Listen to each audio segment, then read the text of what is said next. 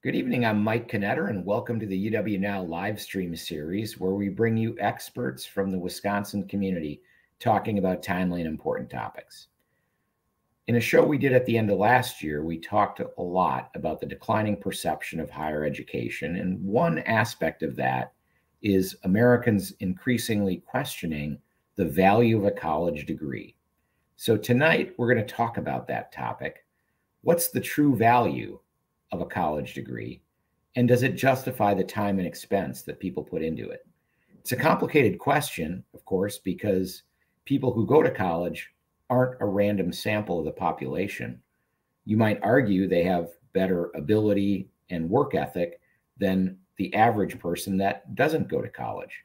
So how do we know what in the earnings advantage of a college graduate is really due to the education versus the selection bias? And so we'll try to unpack that this evening with one of our guests, and then we'll talk about what the university is doing today to ensure that all of our students get the most out of the degree that they choose. So this evening, we are joined by two extraordinary guests. Dean Eric Wilcots, the Dean of the College of Letters and Science, is the Mary C. Jacoby Professor of Astronomy. He was a Princeton undergraduate. He earned his PhD in astronomy at the University of Washington. He studies galaxies and their environments. And as dean, he's focused on advancing the research excellence of the College of Letters and Science and understanding the value of the liberal arts degree of the future. And by the way, he's investing a lot in the infrastructure of the college because, as you probably know, UW-Madison has really increased access. Our undergraduate enrollment has grown by about 20% over the last 5 years. So it's a great time to be a Badger, and we've got a lot more Badgers than we've had before. And Dean Wilcots, thank you for tackling that problem. Okay, thanks, Mike. Glad to be here. And our leadoff guest tonight is Economics Department member Ananth Seshadri, former chair of the department, served for, I think, 3 terms as chair. He's also the Mary Sue and Mike Shannon Distinguished Chair in Economics. He's the co-director of the Center for Research on the Wisconsin Economy. He's an expert in macroeconomics and public finance, and the top journals in economics are littered with publications by Professor Seshadri. Ananth is going to lead us off tonight, and he's going to talk about how economists think about what is the value of a college degree. So Ananth, thank you for joining us tonight, and I look forward to hearing your analysis. Thank you, Mike, and welcome everyone to the show. Happy New Year to everybody, to get started. So my talk is going to focus on returns to college and college majors. A brief outline of the presentation. We're going to start off with some data on returns to college. First focus on what the average returns are and what marginal returns are. And in part, this return to college is going to reflect selection, but colleges do have an impact on students' lives and do result in higher earnings potential. After that, I'll briefly talk about what the returns to college majors are. There's a big variation in earnings across majors. And in fact, this is actually larger than the high school college earnings differences. And then I'll conclude with some thoughts before handing it over to Eric. So why do we care? This is a graph from a paper by Claudia Golden and Larry Katz. Claudia Golden was the most recent recipient of the Nobel Prize in Economics and was actually a faculty member in the economics department in the early 70s. So on this graph, we plot, or rather Golden and Katz plot, by year of birth, the average schooling levels of the average American. So it ratchets up from like 7 all the way to like 12 or 13 for the cohort born in 1950. And then after that, you see a bit of a slowdown in education, right? So for the most part, over the last 100, 150 years or so, you had technological advances and schooling kind of kept pace. But in the more recent decades, schooling has slowed down, or years of schooling have slowed down. And my takeaway from this is that too few Americans are actually going to college. And so that's one of the fundamental reasons why I believe we should care about what the returns are. Is it the case that the returns are low? Is it the case that and why are Americans not going to college? kind of at the same rate as they did in years past to keep pace with the technology is one of the fundamentally interesting questions in economics. Let's kind of back up now and ask, is college worth it? It turns out that there is a substantial lifetime benefit for your college degree. There are two main costs associated with going to college. And the first and the more important one is that if you actually spend 4 years in college, you lose the earnings potential that you might have had as if you were working for those 4 years with a high school diploma. But the second, which receives a lot of attention, is tuition. So let's tackle the second question first. Over the last 2 decades or so, sticker tuition and fees have increased a fair bit. That receives a lot of attention in the popular press, with people bemoaning the fact that this has risen at a rate much higher than the rate of inflation. But if you actually net out tuition, financial aid from the government, from the state, from donors, such as is the case at UW Madison with Bucky's tuition promise, net tuition and fees actually rises at pretty much the same rate as income per capita, which is not shocking, because how could it be that systematically the rate at which the net price of college is increasing far exceeds income on average. In terms of the benefit side, a pattern that you've seen systematically over the last several decades is that people with a bachelor's degree or bachelor's degree and above have experienced fairly substantial wage gains in the last few decades or so. Whereas if you look at men who have either a high school diploma or did not even have a high school diploma, you have real wages either stagnating or actually even declining. You see the same pattern for men and women, where skill premium, the return associated with getting an education, has kind of increased. On average, what is the lifetime value net of these two costs from going to college? So this is a calculation that was done by Avery and Turner that shows that if you were, on average, a male graduating from a 4-year college in 1965 earned about a little more than $200,000 more over the course of his lifetime, relative to net of all the costs. And this systematically increased over the course of the second half of the 20th century. And you see the same pattern for women as well. Now, how do you translate that to a return, which is one of the things, one of the central topics that we want to talk about today? So let's imagine you have a stream that you have either if you were to graduate with a high school and stop with a high school, and compare that with a stream of costs and earnings that you would incur if you were to go to a 4-year college. So the comparison here is between high school and graduating from college, although there is a lot of situations in between, but that's kind of what we're focusing upon here. And you then calculate what we would call the internal rate of return. So you want to think of this as like a project. If the internal rate of return is higher than the real rate of return, which is typically around 5 to 7%, then the project's a go. Any which way you slice it, the average internal rate of return numbers are very high from going to college on average. So it rose between 1980 and 2000, and then fell a little bit between 2000 and 2020. But all these numbers are significantly higher than say, the real interest rate in the economy. And these are all real rates of return. What is not included in this return on investment calculation? One, college remains a great place to find a partner. In fact, folks looked at Facebook data, and about a little less than a third of couples in Facebook attended the same college. And colleges matter a lot for whom one marries. It's kind of hard to put a number to that. Enrolling in a particular institution makes it significantly more likely to marry someone from that same institution.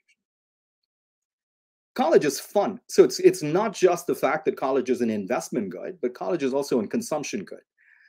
Think Badger Athletics, think Mifflin Street Block Party, and all the fun many of your alums had when you were in Madison. There are economists who have actually put a number to it, and their estimate for a college not nearly as much fun as UW Madison is that it ranges in the vicinity of $12,000 to $15,000. This only further increases the rate of return from going to college. One aspect that I did not consider in that calculation is that there are folks who drop out of college.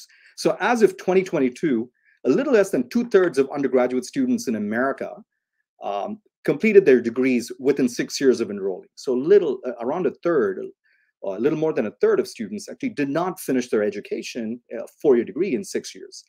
Needless to say, incorporating this will reduce the ROI, but it's still the case that the internal rate of return will far exceed the interest rate. Till now, we've talked about rates of return from an individual point of view, but this does not capture what the value to society is. And there are examples of occupations which create positive spillovers. Good teachers raise eventual outcomes of students by a lot. In fact, there was a study by Rod Chetty and co-authors at Harvard that demonstrated that if you actually were randomly assigned in an elementary school to a really good teacher, it has a huge effect on earnings later in life. Economists have also estimated the benefits associated with medical research, and that can add substantial social value. There are other examples of occupations where it's a zero-sum game, where you win and it just comes at my loss. So you're not adding any benefit to society. One would be litigation. Another would be financial trading, where you're trying to beat the market and you beat me and you win and I lose. And so it's very plausible that social value is actually negatively correlated with wages.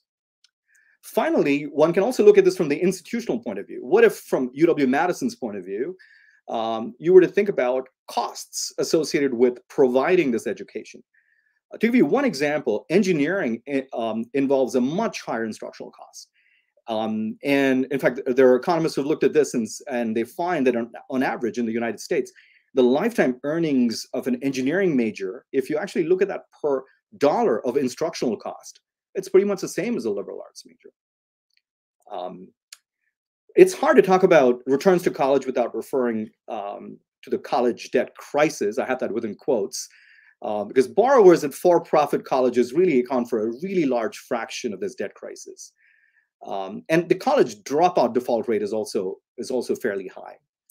It's really not a debt pervasive crisis. It's more of like an earnings crisis. If you look at graduates from for-profit and community colleges, they earn less than half of their counterparts who are going to a more selective four-year college. So in my view, this is completely overblown. It's a selective crisis that actually affects non-traditional borrowers and college dropouts. It all begs the question, are Americans not going to college because of financial constraints? For example, at UW-Madison, the true price of attending college is significantly lower, thanks to the generosity of alums. My colleague, Chris Staber, who's also the chair of the economics department, has a great paper where he goes through a series of models and finds very little evidence that families are borrowing constrained. There's only a very small fraction of Americans would actually like to attend college, but just can't do so, due to financial considerations. What then might prevent low-income kids from attending college? If it's not tuition, it's not access to loans.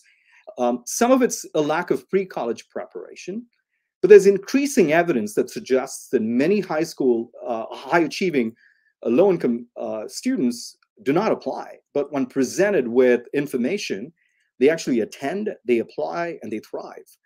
And so lack of information is something that a lot of economists are looking at more seriously. And I believe that this is one of the more important reasons why you don't see greater participation. Schooling increases earnings. Is that just reflective of the fact that smarter people go to college and they earn more, or is it, or do colleges actually do anything? So is it the case that students are actually non-randomly assigned? No, clearly it's the case that some of it's selection.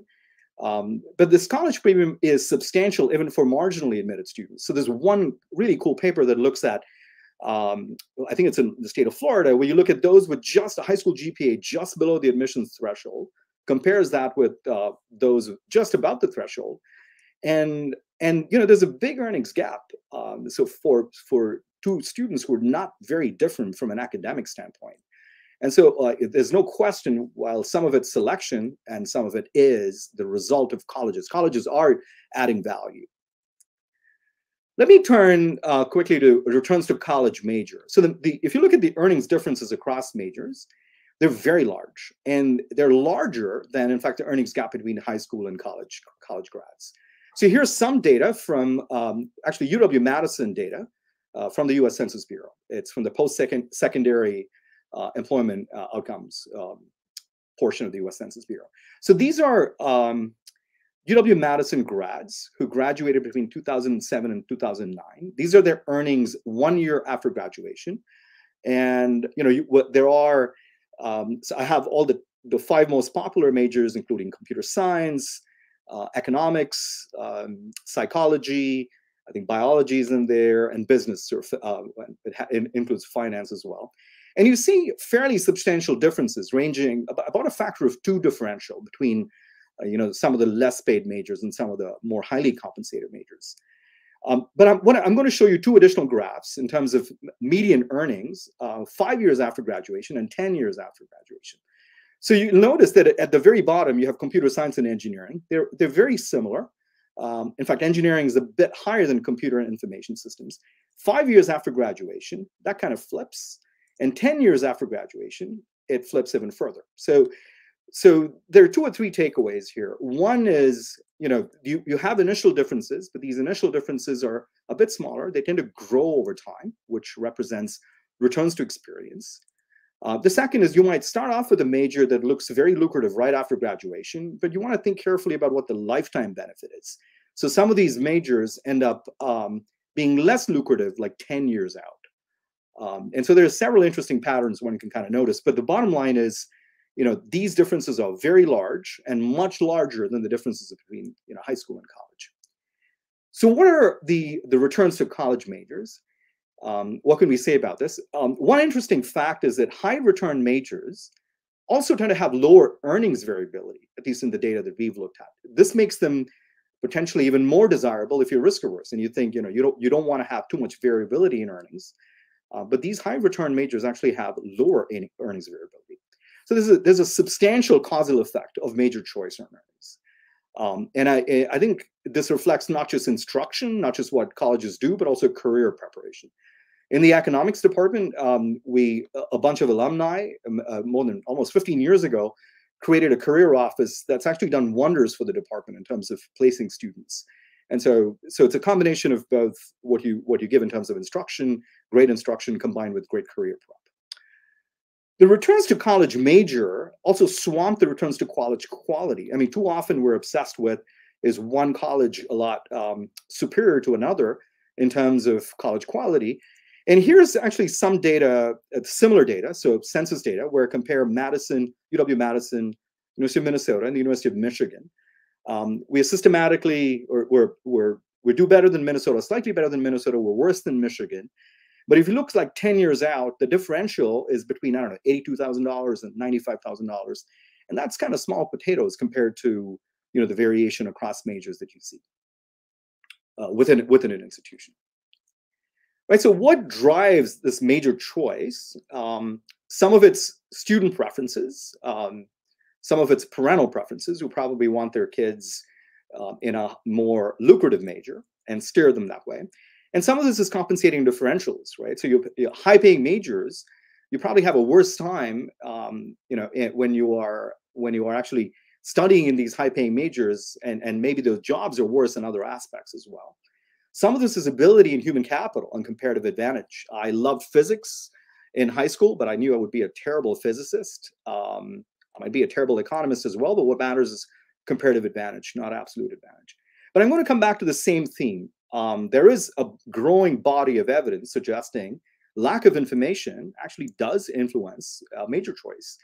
A paper written by a colleague of mine, who's actually going to be a former colleague, since he's leaving, it was a really cool paper that says that students actually have biased beliefs about earnings associated with each major. And then when you actually present them with accurate information, they change their major choices. This is Matt Wiswall and Basit Zafar. Right, so I'm going to end here. What are the implications, if any, from all of this? If in fact you believe lack of information is impeding students from either choosing to go to college or in fact making the wrong choice or regretting their choice, I do believe universities have an obligation to provide as accurate information as possible on returns associated with college so that parents and high school grads can make a very informed choice. Perhaps develop an easily accessible rate of return kind of dashboard and ensure that people have full information when they kind of make this decision. I also think universities should provide information and services in career prep to ensure that students can fulfill their career goals. Right? And I want to emphasize, it's not as if it's the obsession with majors. You could be a history major and we could be trained for Wall Street. Or you could be an econ major and you could be trained to work in Silicon Valley. So it's more preparing you for a specific career path, for a specific occupation, which is precisely what SuccessWorks aims to do. And on that note, I'm going to hand it over to Eric. Thank you very much. Thank you, Ananth.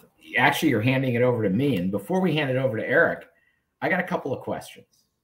I'm just curious, we do have some students at Wisconsin who can really affect the average. Like, I do remember when I was dean of the business school, we had a real estate graduate who specialized in real estate security. His name was Joe Thomas, and he played right tackle for the Cleveland Browns. No, left tackle. And I think he made like $4 million his first year out of college. Is he in the database? He might be, but we're careful to plug medians and not means to parse. Well, that's median information. Okay, so you're not going to be skewed by people. You're not going to be. Because I always wondered how our successful athletes like real estate security specialist Joe Thomas factored in. And of course, income and earnings are only part of the reason people might choose a major. They care about impact. But I think like you said, I think it's really important that people understand what the actual facts are as we can gather them. You showed the Michigan, Wisconsin, Minnesota charts that had differentials. Is that controlling for majors, or is that just accumulating everyone? That's accumulating everyone. So that controls for nothing. It's just comparisons of median salaries 1 year out, 5 years out, and 10 years. Yeah. So I suspect, Michigan not having an ag school and other things, could skew things in that direction. Might be interesting at some point to try to unpack, what does Michigan engineering mean versus Wisconsin or business. We did look at that. I just, for brevity, didn't put those slides up. You do see smaller differences, so it does suggest, like you might have guessed, an allocative difference, right? So the composition of majors has an impact on the average rate of return when you accumulate everything. Great. Well, thank you. Appreciate that. We'll come back with more questions from the audience soon. But next, I want to turn it over to Eric Wilcox, the Dean of our College of Letters and Science. And Eric is going to tell us a bit about what the college is doing to focus on allowing students to achieve their full potential, whatever their major may be. And I'm sure you're going to add a few other interesting tidbits in. So absolutely. Eric, take it away. Great. Thank you. Thank you, Mike. If I can have the slides, that'd be great. But as Ananth mentioned at the very end of his presentation, we're going to talk about SuccessWorks. And SuccessWorks is the College of Letters and Sciences commitment to families about preparing their students for success in the job market, what I'll say success in the real world after graduation. While this is focused on what we're doing in LNS, I assure you that this is thematic of what's happening across campus. As you think about the career preparation that we're seeing, be it in the School of Business, be it in the College of Engineering, School of Education, et cetera. So this is symptomatic of, I think, a renewed commitment on the part of campus for the kind of career preparation and career conversations that Ananth was hinting at. Let's hop to the next slide. So this is our mission, and that is to drive undergraduate student engagement and career readiness in order to increase their potential for internships and jobs, and in some cases, graduate and professional schools. And I'll get back to that towards the end of the presentation. Really thinking about every LNS student's success. This derived from a vision and a conversation and thoughts that my predecessor Carl Schultz had when he was dean of the college about the notion that Ananth was hinting at, that there are a set of majors, many of them in the liberal arts, that have a lower earning potential. And there is some myth about whether students who are majoring in a certain set of majors are going to be able to get a job. And so SuccessWorks was developed and grew to address some of those concerns, but also to address I think a much more fundamental thing. And that is students who are getting an education at UW-Madison, regardless of their major, are developing a set of skills and competencies that are valuable in the workplace when they graduate. Our responsibility is to help the student understand the skill set that they are developing, help them articulate that skill set in a way that an employer can understand and relate to, and make that student attractive to that potential employer, help the student be able to articulate that skill set for both mom and dad and Uncle Bob and whoever else is questioning their choice of major. But also on the flip side, to work with employers to help them understand the value that our students bring to their organizations. So SuccessWorks works both with the students, but also with the employers, and increasingly with our faculty and instructional staff to help us, those of us in the classroom, understand that what we are delivering in our courses is actually something that is going to help that student get a job. So before I dive in, I'll start with a bit of an anecdote. I heard talking to an employer a few years ago who reminded me that from his experience, some of the best workers that he had were actually students who were some of our music majors. And this was not a music company. This was a more technically oriented company. And I was a bit puzzled by this. But the way he phrased it really struck with me. He said, Eric, think about what a string quartet does. A string quartet is a group of students who have developed the ability to work in a team, to work essentially on a project, to be able to help each other out when there's a little bit of a slip here or there, but really dedicated to delivering and to performance. And when you phrase what happens in a quartet in that kind of language, you begin to prepare our students better for the workforce and to be able to have success. So that's what SuccessWorks is helping our students do. Let's hop to the next slide if we could, Jake. We phrased this in a way and wanted to organize this in a way to also break down the myth that a student's major is a one-to-one correlation with the job that they will get after graduation. In some disciplines, this is absolutely true, right? So for my colleagues who are mechanical engineering students, they can do that one-to-one correlation between being a mechanical engineering student and getting a job as a mechanical engineer. For many of our majors, actually I would say for the vast majority of our majors, there isn't necessarily that one-to-one correlation. So we want to break down that myth. We want to use the major as a way to empower the students, to have them work on something that they're passionate about so they develop the skills, so they do the work they need to do to get better, but then have them recognize that that major can link to any number of potential careers. And so we've organized SuccessWorks around a set of career communities, and you see the 8 of them there on the screen. This will change over time as other career communities pop up. We will include more of those, but this is where we want to start by saying for a given student, you've got access to a number of different career communities. So let's help you understand which one works best for you. Try several, get an internship in a couple of them as you go along in order to be able to have success after you graduate. It's up to the next slide. So this is a nice one of our students, and this is what the career communities provide. They provide different programming. We actually have a set of career courses to help prepare students think about things like, what does a resume look like? What does the interview look like? How should they be thinking about translating their undergraduate experience into a potential career? How can we connect them with the fabulous alumni network that we've got? We've got nearly 500,000 alumni from UW-Madison. Let's leverage that in order to help our students achieve success when they graduate. We want to use the career communities to make connections to different employers, but also then we tailor the career advising for those career communities. So each career community has a set of advisors whose specialty is in that particular community. Let's hop to the next slide. So this is just a nice quote from one of our students, who's going to be graduating in 26, currently doing an internship at WORT. I hope some of you remembers that. But she was able to get that internship by working through SuccessWorks. And that experience is going to help her move forward in her chosen career. Internships are an incredibly valuable part of the undergraduate experience, an incredibly valuable part of getting our students to prepare to be successful in the job market.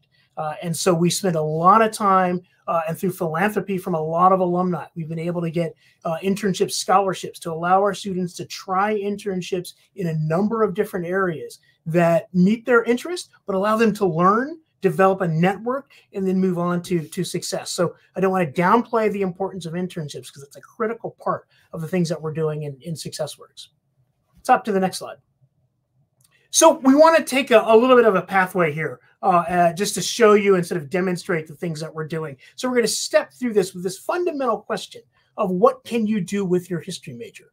And I imagine you can all imagine a scenario when a student comes home for the holidays and you're asked, what are you majoring in? And saying, I'm going to major in history. And you know, the uncle or the aunt or somebody says, well, what are you going to do with that? We want to equip the student to be able to answer that question. And so we'll step through a couple of things. So step one, working with the career communities based on where our alumni are, what one learns as a history major. And I'll get back to that in a little bit. Here is a set of career communities that might be a good fit for somebody who is majoring in history. Right? Next slide, or the next step. This then translates into a set of very sort of specific industries that we might have that student look at, might have that student explore an internship in, that are, again, related back to their career communities. But what you'll notice is that I am now a couple of steps removed from just thinking about that student as a history major. I'm thinking about that student who's now equipped with a set of skills that are applicable to a wide array of industries that you see here on the screen. Next slide. For this particular student, for Courtney, who's majored in history, graduated in 2017, moved on to a job as the associate implementation manager at a company called Jellyvision in Chicago, Illinois. So focused on the information technology, the management, human resources part, translated that into employment with a firm in Chicago, and is now quite successful. So that is the path by which we want students to be able to go through SuccessWorks. Let's hop to the next slide. And this is a quote from what Courtney had to say. The majority of the skills that she used every day were molded as a history major. And that is the fundamental thing that we're going after with SuccessWorks, by making sure that our students and again our instructional staff understand that skill development that happens over the course of a student's education at UW-Madison. And I can speak to this from my personal experience. In my back when they would let me in the classroom, I could teach a class on planetary science. And the way I described the class, the way I described the learning outcomes of that class was all focused on understanding what a planet is, how it forms, are there planets around other stars, interesting questions about planetary science. Over the course of the semester, the students engaged in doing a research project, working with real data. They ended up having a group presentation at the end of the semester that was part of their grade. And so I could have thought about the learning outcomes in the class as something that builds the ability of students to work in teams, to problem solve, to make presentations, and to reach conclusions. Again, a different way of thinking about this thing that I was already doing. And so I want to think about that, and we want our instructors to be able to think about the teaching that they're doing and how it relates to developing the skills that students need to be successful going forward. Let's hop to the next slide. So we've taken what I've just talked about and put that on for each one of our approximately 80 majors. We have these so-called career sheets. So what can you do with your whatever the major happens to be? And the way these are broken down is to address a set of issues, some of which I think Ananth was leaning into in his presentation. One, you'll see we want to talk about the skills. What is it that as a history major you are developing talent and competency in? We also want to be honest and address the fact that as a history major, there's some things that you're probably not going to get. And so we want you to think about how to supplement that major with something else. And you can see that there on the left. And then we want to, with SuccessWorks, help move that student forward. And then on the flip side of the sheet is how to think about your history major in the context of work. That is thinking about where are our alumni, other history majors, and what are they doing now? Who are the employers of our alumni who were history majors? Right? And understand then where recent graduates are, what they're doing, what are the industries, and then a couple of select quotes from both current students, but also alumni. Let's hop to the next slide. So you can see this a little bit more up close for that history major. There's a bit of research in there, and you saw that in the quote that we had from the student. There's ability about analytical thinking, creative thinking, written and oral communication, teamwork, and a global and multicultural competency. But we recognize that as a history major, you might not be getting the quantitative data analysis and interpretation. So our advice to the student, and what the advisors can work with the student on, is what to do over the course of your undergraduate career to fill in those gaps in order to be a more complete package when you enter into the workforce. Let's hop to the next slide. And this, again, a little bit more highlights on that, putting your history major to work. You can see where our alums are who have our history majors, a wide array of titles. Epic is a top 10 employer of almost all of our majors, regardless of how technical the major happened to be. And you can see a set of other companies there, as well as the state of Wisconsin are part of that. And again, at the bottom, where recent grads are, 2/3 of them are employed. 30% of them are continuing education or grad school, and 4% are doing voluntary or service projects. And so that's the data that we have in this particular case for a history major. All right, let's hop to the next slide. So overall, this is what we're seeing right now as of that 5-year period. Within 6 months, we've got 40% of our LNS students who are employed and working. Another 30% are continuing their education.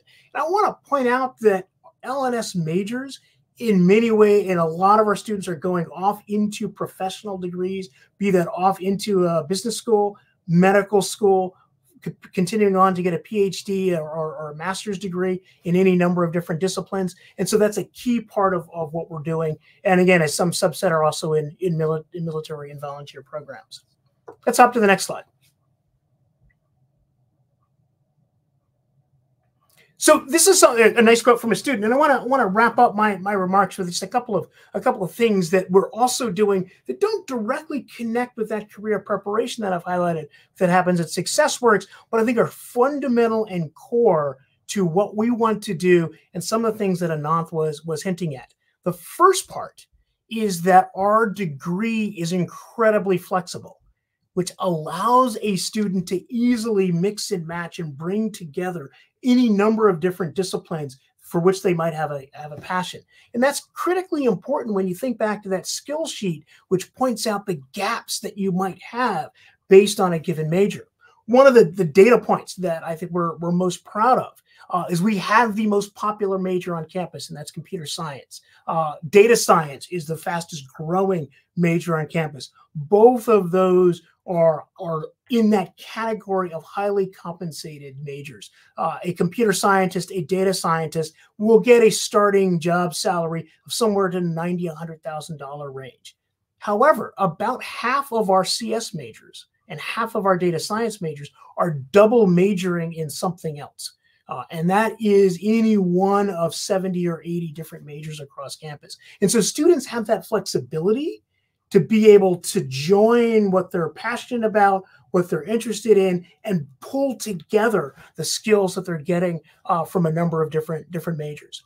As Ananth hinted at from in the Department of Economics, which really was at the forefront of developing career preparation for our students. They're doing amazing things there. Our folks in the School of Computer, Data, and Information Sciences are also really dedicated to this question of workforce development and preparing our students to enter into the workforce and have an impact into that workforce. And so that's, again, with the computer science major, which is the most popular on campus, data science, which is rapidly growing, and we've got a new information science major coming along as well. So we're committed to making sure our students have the opportunities and the connections in order to be able to translate what happens during their undergraduate experience. And that includes fundamentally getting access to internships to translate that into then success in the job market. So it's part of our commitment to our families and our students. And I think it's something that we're doing to directly address some of the issues that Ananth brought up in his presentation. So I think I'm going to wrap up there and turn it back over to Mike.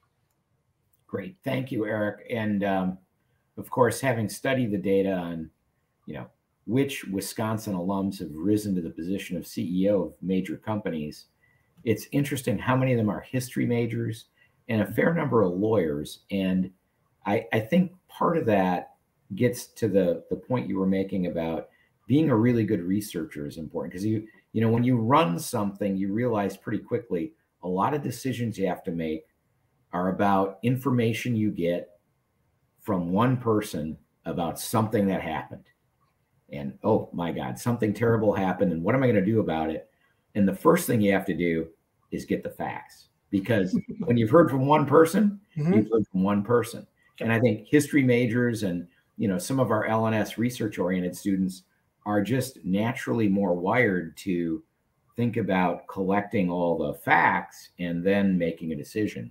And that's why I always felt like history and law surprisingly showed up, pretty prevalent in that mix of CEOs that came out of Wisconsin, which is, as we all know, is a very large number. Eric, before we go anywhere else, I do want to follow up a question we got from the audience.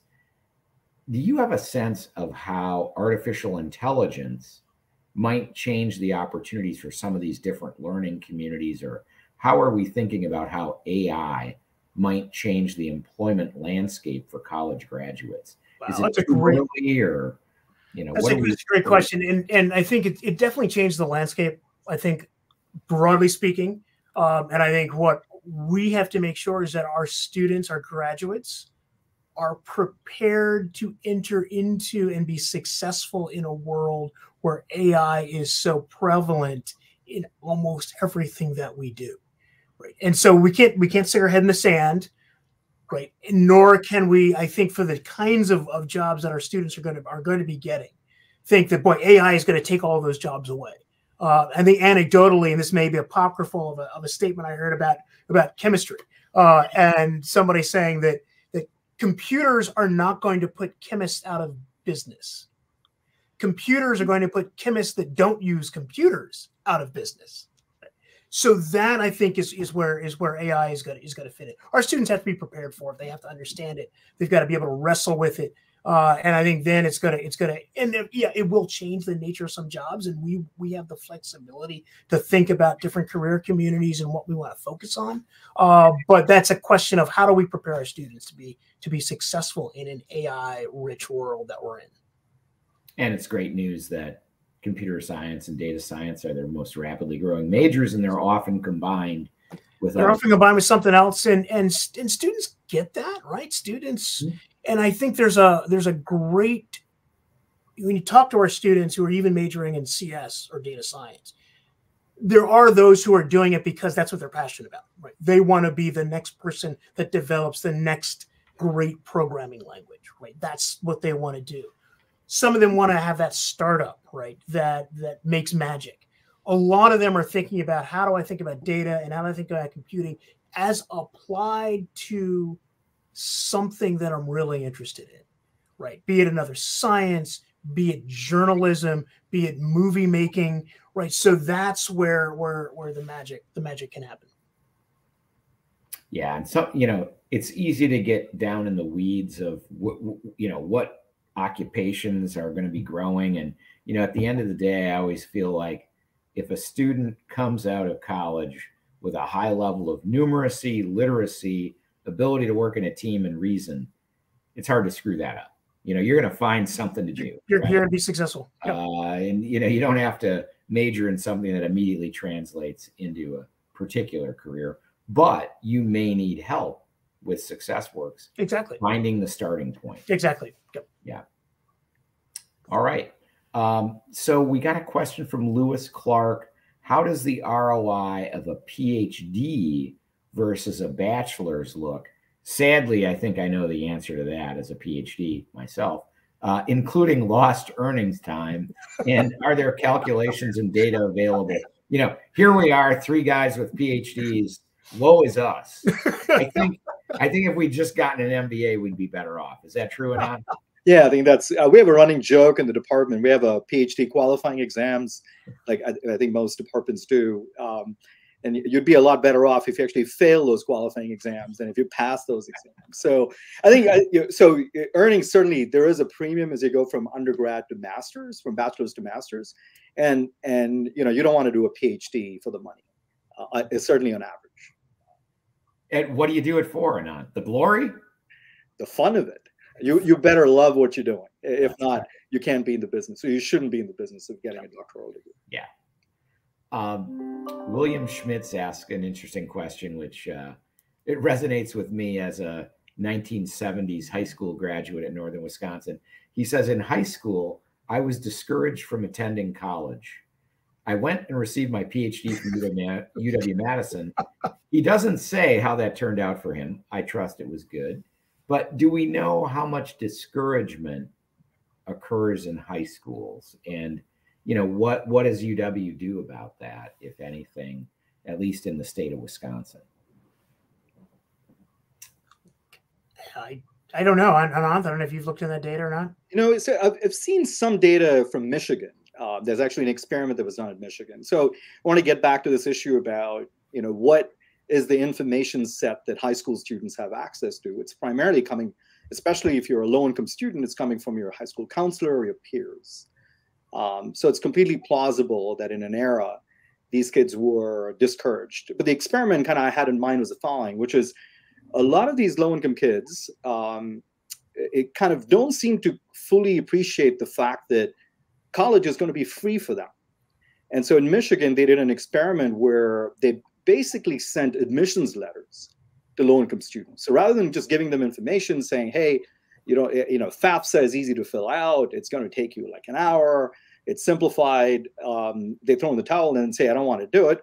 But then they went bolder and then they said, here's an admissions letter if you're, from an academic standpoint, well qualified. And the experiment resulted in a very large fraction of these high school students who were presumably discouraged prior to this experiment applying and actually attending the University of Michigan. And so there is a good bit of evidence. To me, that's concrete evidence suggesting that they were discouraged to begin with. And this sort of experiment actually had a huge impact in especially getting low-income students, minority students to apply and attend college. And Eric, we certainly do some outreach into the schools, at least in Wisconsin, and certainly our admissions office attends career fairs or college fairs around the country at some of the major feeder locations, don't we? Oh yeah, we have a robust recruiting effort, and I'm trying to raise awareness in a lot of high schools.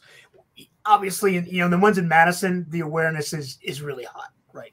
It's so high that my kids never actually got anything from UW-Madison to say apply here. They just sort of assumed that my kids knew it existed.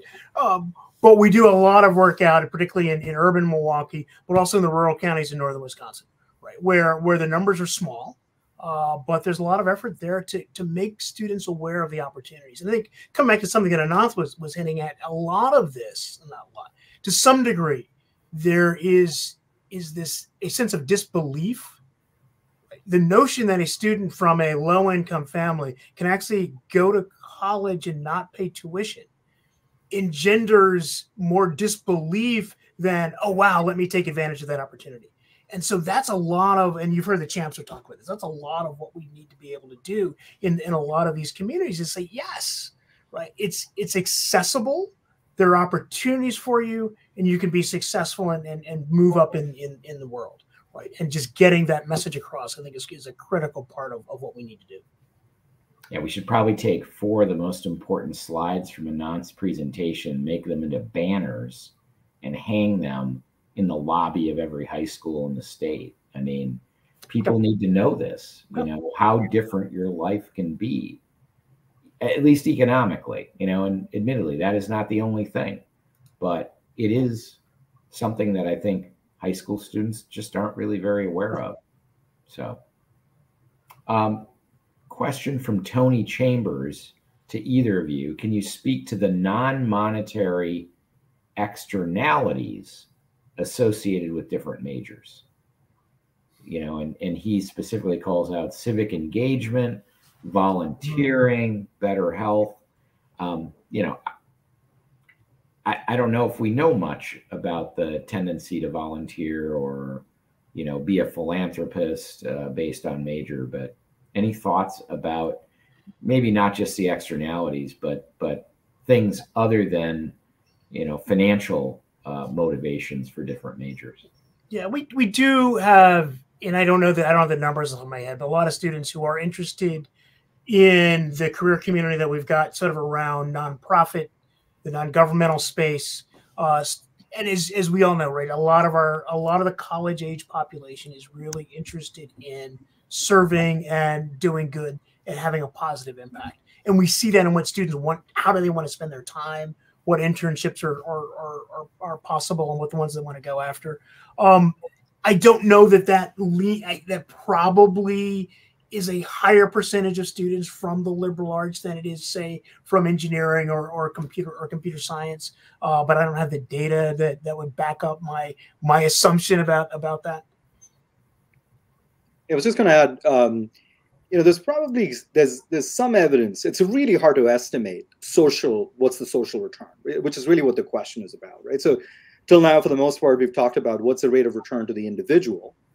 I go to college, I'm better off, but then I go to college, maybe society is better off. What's like the externality? At least the two examples that I put up in my slides, those are ones that economists have estimated. What's the impact of having a really good teacher who's not all that well compensated on a student's income in the future, and what's the impact of medical innovations? I mean, I think those numbers are staggering. I mean, you find a cure for cancer, and you don't quite reap the benefit privately, and there's a big benefit to society. There's actually some evidence, but again, big standard errors around this, just given how hard it is to estimate societal benefit, that occupations that actually create more societal benefit are the ones that are paid less, right? So it's, at some level, you as an individual are making this trade-off. Am I, for want of a better word, going to be selfish, or am I wanting to create value for society? And presumably, some of the thought process that goes into the choice of majors involves that trade-off between what's good for the individual and what's good for society. Anant, I'm going to stay with you for this next question. Ben Roach wonders, where'd you get that Badger quarter zip? Oh, this one. Yeah. This one. I think the Econ Alumni Advisory Board, I think, gifted it to me.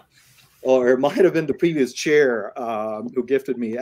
Can you stand up? Can we see the whole thing? I mean, what do we got there? Oh, wow. Wow.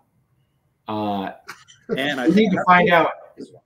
Come on, we need to find out where that's from. You got the Motion W, you got Bucky. I'm going to guess it's the bookstore, but I could be wrong. I'll try and find out. Speaking of which, we probably should tighten up the branding. I mean, I don't know, Motion W, Crest W, there's the old school Block W. We better lock in on something for the next. I even have another one inside. Oh, wow. Oh, my gosh. Question from Mependano Awake.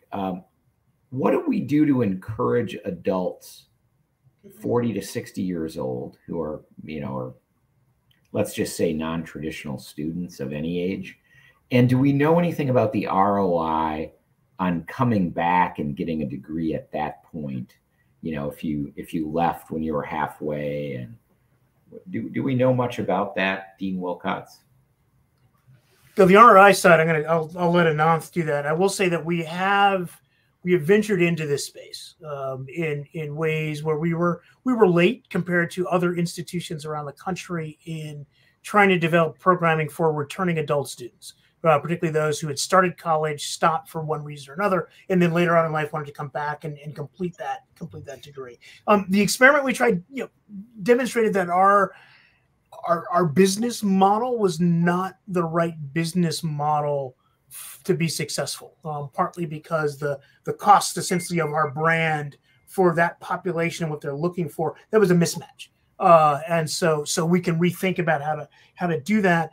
And I think what we're starting to dive into now, and there's work happening, I know, in the School of Business, there's work happening in the School of Computer Data and Information Sciences around this notion of sort of continual re-engagement with alumni, to be a place where alums can come back to continue their education as their careers progress. And I think if I were to make a prediction, that's sort of the next sort of frontier about how do we address this. So it's not quite students who are returning, but how do we provide opportunities for students who've gone off, they're in the workforce, now they need to tweak a little bit, add a little bit. Can we be the provider for that? So that student, as that alum grows in their career, we're sort of growing along with them. I think that's something we're gonna start diving into in ways. And I think there's also things as we think about badges and micro credentials, the notion that there are individuals who who might need some credential, what could be described as a small set of courses, 3, 4, that they need to put together in a bundle in order to be able to advance or move up to the next step. So how do we want to think about that for that non-traditional population? But Ananth, you might know more about sort of the ROI issues. I mean, in general, the ROI declines with age, but Dean Wilcox raises a good point about credentialing, which kind of gets into the old economic question about what is the value added of a college degree, right? Is it actually human capital? Are you actually learning something in college? Are you just signaling? And so that gets into issues about credentialing. So if it's really for the purpose of, getting some credentials, going back to the labor market, having good knowledge of where the employment outcomes are, that tends to have a positive return. But intervening at a later stage of the life cycle as opposed to earlier in the life cycle, Jim Heckman would say you'd want to intervene earlier, right? So he has this body of work that suggests that early childhood education has an incredibly high rate of return, and it kind of drops as you kind of age. Terrific. We are 4 minutes from the top of the hour, and I'm just going to say people probably need a bio break before the Badgers tip off against Penn State at 9 o'clock Eastern time. So I want to thank Ananth and Eric for joining us tonight, telling us about how economists really think about ROI of education, and also what Wisconsin's doing to ensure that our students get the best ROI, whatever choices they make. I would say my high-level summary is the return on investment to a college education is still very high. It does depend a bit on your major. We do a lot to try to ensure whatever your major is, you're going to get the best. If you're a Wisconsin in-state student, UW-Madison is a screaming deal, and your ROI would be astronomical. I mean, if it's good for an out-of-state student, it is really good in-state.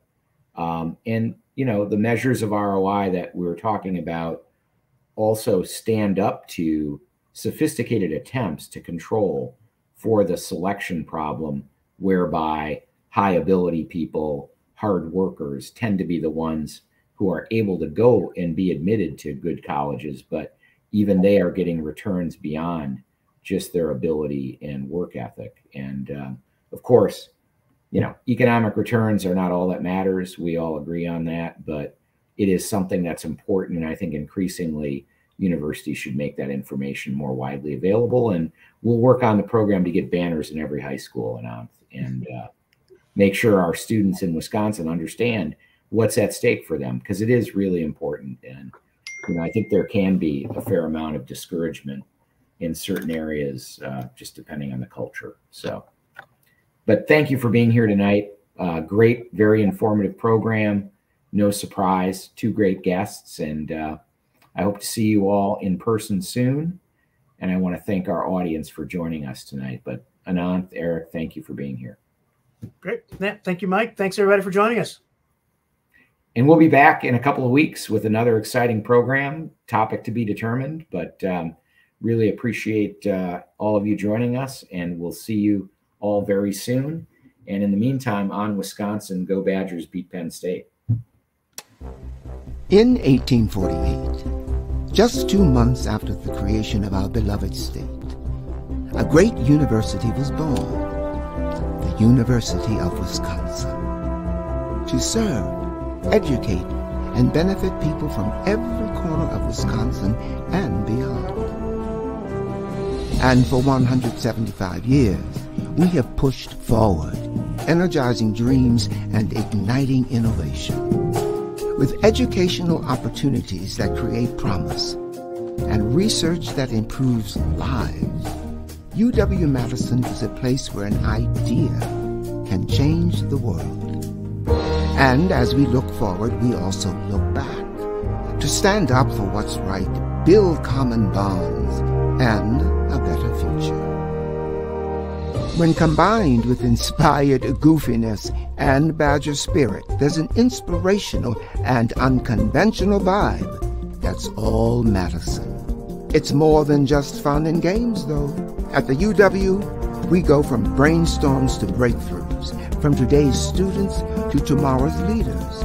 This is where an idea can change the world, the whole world, a corner of the world, my world, our world. UW-Madison's profound eurekas and personal ahas transform us all and serve the greater good. As proud Badgers, we celebrate the last 175 years and the next as the UW charges forward. On Wisconsin.